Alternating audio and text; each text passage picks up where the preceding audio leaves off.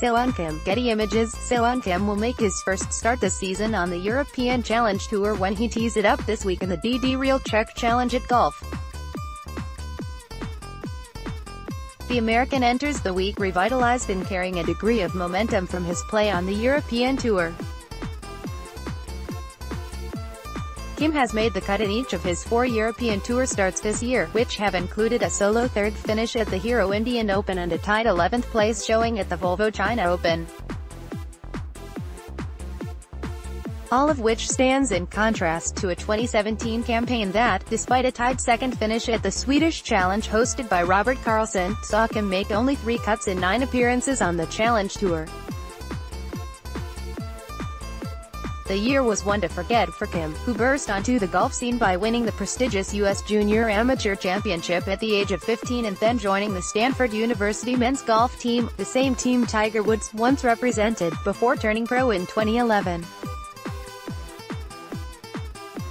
There is little doubt that the 30-year-old possesses the talent that is needed to achieve at an elite level, which is perhaps why he has placed a greater onus on himself since the end of last season.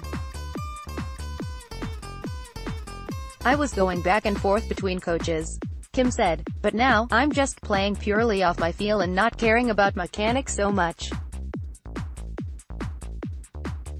I've been trying to play as freely as possible.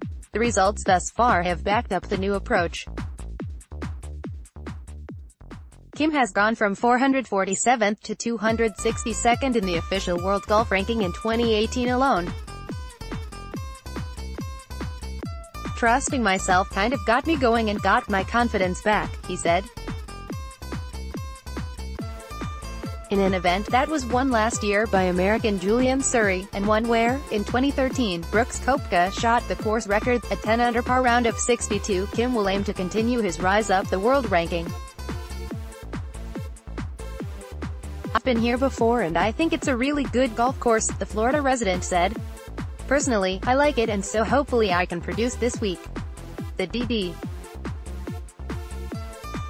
REAL Czech Challenge runs from May 24 to 27 and offers a prize fund of €200,000 as well as valuable ranking points for competitors on the 2018 road to Ras Al Khaimah.